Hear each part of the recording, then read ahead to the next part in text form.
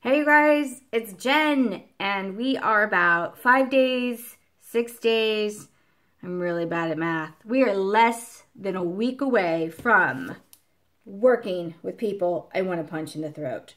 This book, you have got to get this book, you guys. This book is so funny, I can't even tell you. I think probably I think whenever I do interviews and stuff, like they always ask me, what's your favorite story? And I'm always sort of like, oh, I don't have a favorite. They're like children. I could never choose. Bullshit. I can choose.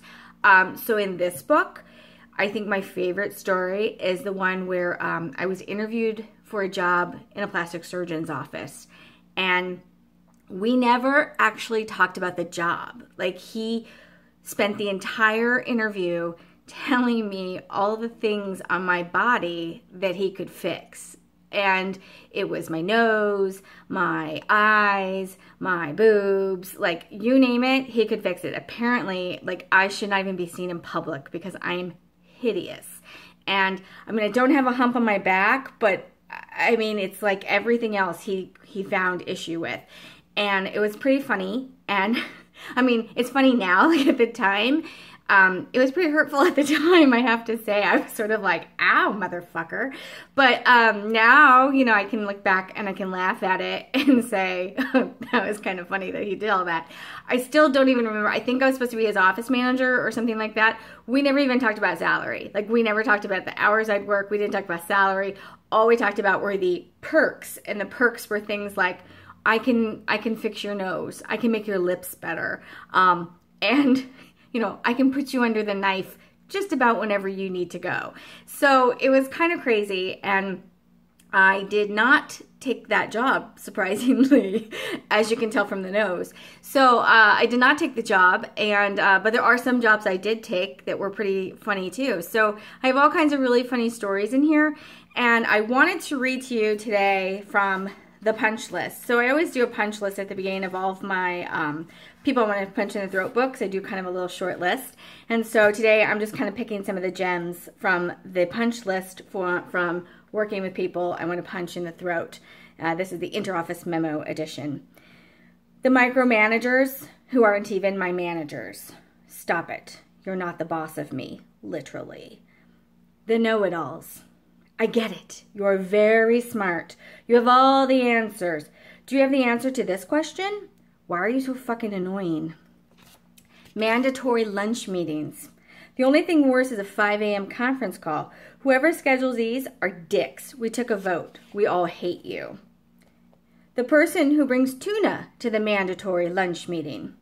Thanks for making the conference room smell like a dirty vagina. The buzzwords.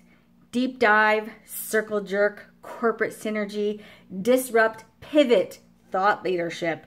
It is all meaningless word salad. Just put a pin in these words already. The busiest people ever. I'm sorry, did I ask what you were working on? Oh, that's right. I don't care. The yuckers. I see you following the boss around, yucking it up at every single one of his jokes. He's not even funny. The reply all people. Go kill yourself. Please. Just do that. The company-wide happy hours. I barely want to work with you. I definitely don't want to go have a beer with you. The martyrs. You get sick days. Use one. Stop dragging your sniffling, snorting, coughing, sneezing ass to work and infecting the rest of us. You are not that important. The people who sit on my desk. Ew, don't put your pooper on my planner. My paycheck. Are you fucking kidding me? And the clients. They won't take your advice, but they always blame you for the shitty results. So these are just a few.